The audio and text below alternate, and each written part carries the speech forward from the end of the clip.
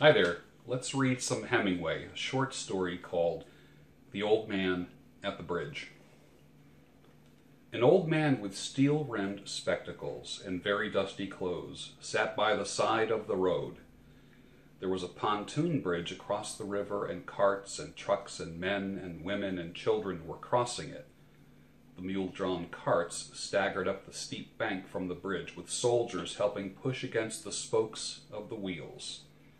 The trucks ground up and away, heading out of it all, and the peasants plodded along in the ankle-deep dust. But the old man sat there without moving. He was just too tired to go any further. It was my business to cross the bridge, explore the bridgehead beyond, and to find out at what point the enemy had advanced. I did this and returned over the bridge. There were not so many cars now, and very few people on foot, but the old man was still there. "Where do you come from?" I asked him. He said from San Carlos, and then he smiled. That was his native town, so it gave him pleasure to mention it. "I was taking care of animals." "Oh?" Not quite understanding, I said. "Yes, I stayed, you see, taking care of animals. I was the last one to leave the town of San Carlos." He didn't look like a shepherd or a herdsman, and I looked at his black, dusty clothes with his gray, dusty face and his steel-rimmed spectacles and said, "Well, what kind of animals were they?" He says, "Various animals. I had to leave them. I was watching the bridge in the African-looking country of the Ebro Delta and wondering how long now it would be before we would see the enemy, and listening all the while for the first noises that would signal that ever-mysterious event called contact." And the old man sat there. "What animals were they?" I said. "There were 3 animals altogether," he explained. "There were 2 goats and a cat, and then there were 4 pairs of pigeons." "And you had to leave them?" "Yes, because of the artillery. The captain told me to go because of the artillery." "And you have no family?" I asked, watching the far end of the bridge where the last few carts and trucks were hurrying down the slope of the bank. "No, only the animals," I stated. "The cat, of course, will be all right. The cat can look out for itself, but I cannot think what will become of the others." "What politics do you have?" I asked. He said, "I am without politics. I'm 76 years old. I've come 12 kilometers now, and I don't think I can go any further."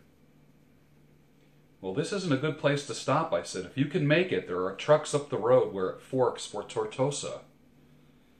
"I will wait a while," he said, "and then I will go." "Where do the trucks go?" "Towards Barcelona," I told him. "I know no one in that direction," he said, "but thank you very much. Thank you so very much." He looked at me very blankly and tired, then said, having to share his worry with someone, "The cat will be all right, I'm sure. There's no need to be unquiet about the cat. But the others. I'm caring about the others. What do you think about the others?" "Well, they'll probably come through all right," I said. "You think so?" he said. "Why not?" I said, watching the far bank where now there were no cars or trucks. "But what will they do under the artillery when I was told to leave because of the artillery?" "Did you leave the dove cage unlocked?" I asked. "Yes." "Then they'll fly." "Yes, certainly they'll fly, but the others. I don't even want to think about the others," he said. "If you are arrested, I would go," I urged. "Now get up and try to walk now."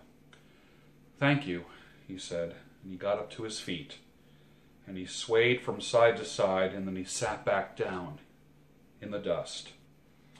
I was taking care of animals, but no longer to me. He was just speaking out into the air. I was taking care of animals. There was nothing to do about him. It was Easter Sunday, and the fascists were advancing towards the town.